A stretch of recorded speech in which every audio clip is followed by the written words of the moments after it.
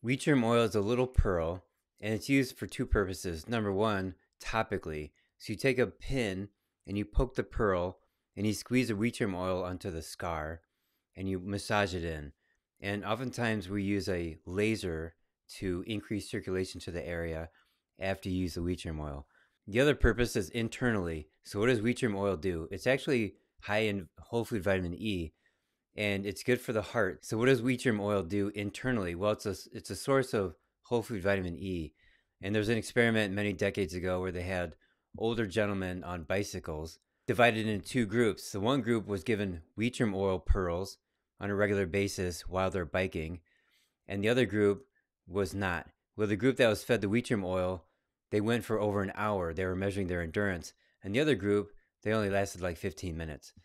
So you're infusing your body with E, but remember, it's an oil. So it's fat soluble. It goes into the cells very quickly, and it's good for the nervous system. It does a lot of things.